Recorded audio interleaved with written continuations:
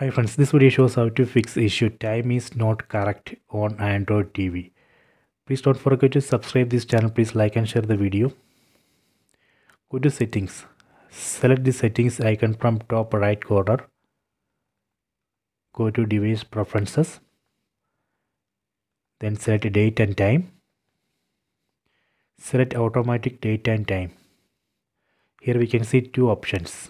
Select first option. First option, use network provided time. If you want to take date, time and time zone from internet. Here we need internet connection, then only this will work. So it will automatically take a current date, time and time zone from internet.